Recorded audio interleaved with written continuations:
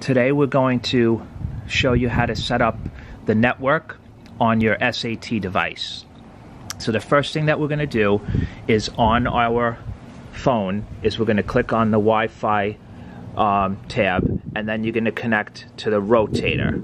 Once you've connected and you have the check mark, then you're going to open up a browser in Safari, and you're going to type in 192.168.4.1 as displayed on your S.A.T device. Then you are going to scroll down to the bottom and click on the network box. Once you've clicked on the network box, then you're going to click on the refresh tab. Once you've clicked on the refresh tab, it's going to search for local networks that you can connect to in your area. Click on this tab here and then scroll down to the network that you would like to connect to. At this point, you are going to enter your Wi-Fi password.